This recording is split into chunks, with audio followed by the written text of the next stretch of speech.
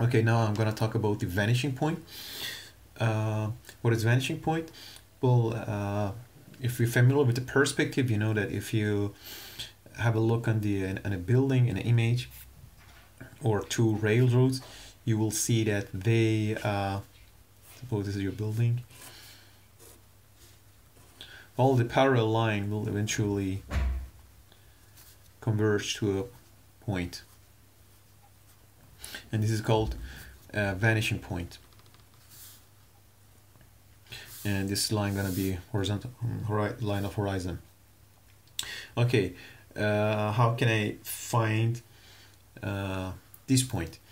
So we know that from the projective geometry of a pinhole camera, x and the image plane is equal to focal point multiplied by x over z, and y is equal to fy over the z.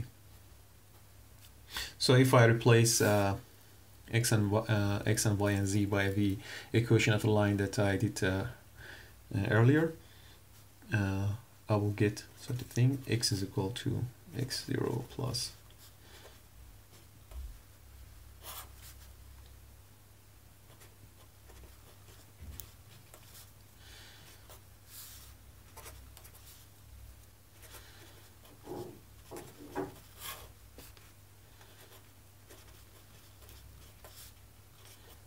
okay.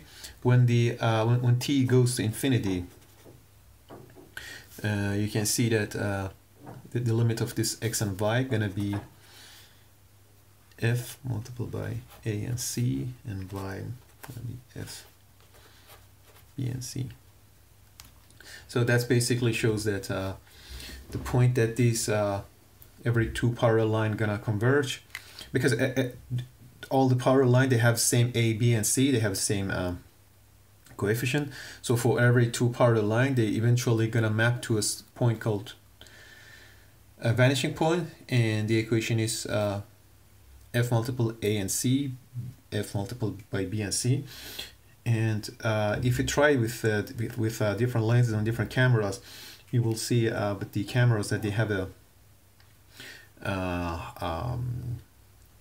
closer focal point. You will see first, if you look at the two railroads, you will see they converge like this. And if f is getting bigger and bigger, so your lens is getting thinner and thinner like this, then they're gonna converge to a point like this. So this represents for this lens, and this will represent for the lenses like this, which are thick. And well, if two lines are parallel to the camera plane,